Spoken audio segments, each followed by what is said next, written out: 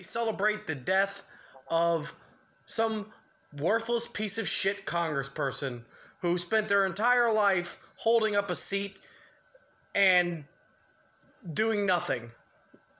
John Lewis. Okay? He died today. Thank God. One less fucker. One less asshole on this fucking planet. One less old mindset to bring us down and bog down what needs to happen.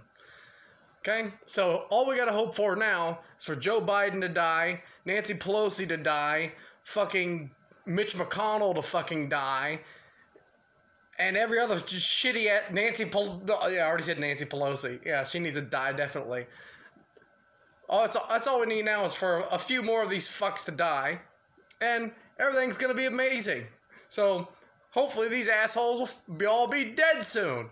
And I can't wait for the day for all the news to roll out about the deaths of all these people. I'll be like, thank God, one less fucking piece of shit lifelong Congress member.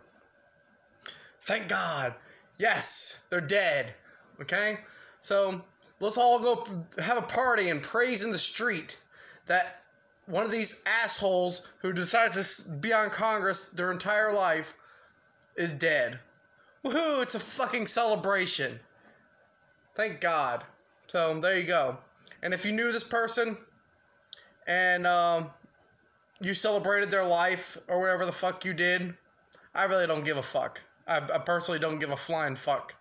I don't care about this person at all. All I'm happy is that the fucker's dead.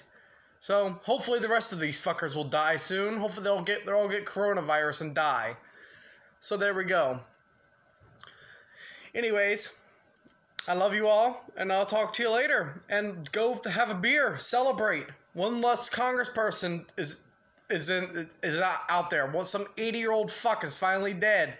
They're holding his fucking position to his death grip and not giving it up until he was dead. Like, what the fuck? Thank God this asshole is fucking dead. So, praise the Lord. Praise the fucking Lord. One less piece of shit congressperson. I love you all. I'll talk to you all later. And bye-bye. Mwah.